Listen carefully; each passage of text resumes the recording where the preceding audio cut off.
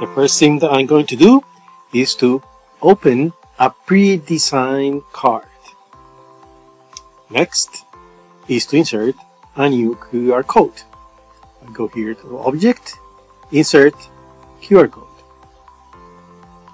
With the QR code selected, in the Docker properties, you can see the many different types of QR codes that Corel offers. Simple ones, as a URL or email address, or more complex, like calendar, geolocation, or contact.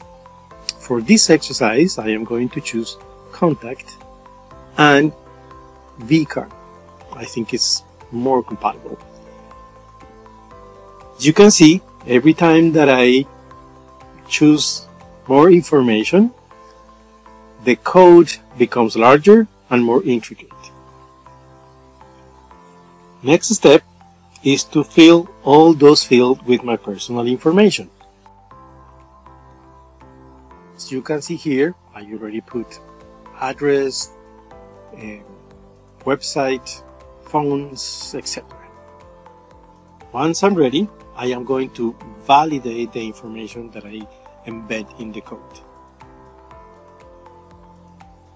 And I do it with this button. When I click in validate, then I received a message from Corel. And this message is saying that all the information that I embed is correct and I can go to the next step.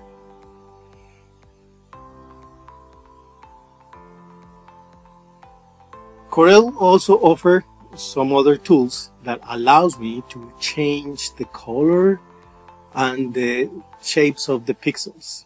Very easy. I can come here and choose a red color, and I can choose the shape of the pixels, rounded, for example, or stars. Once I feel that I am ready, I'm going to the next step, that is exporting the design. I can choose, for example, to create a PDF, because my aim is to create a decal that I am going to stick on the back of my phone.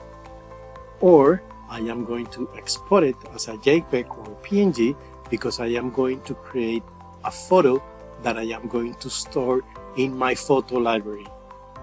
And I will going to use that photo as my vCard.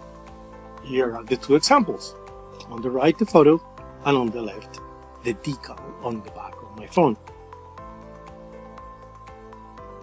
All you have to do is to ask your clients that they can scan with their camera on their phones the QR code, and the result that they are going to receive a vCard with all your information that they can store in their phones as a new contact. Of course, this QR code technology is compatible with all the mobiles in the market.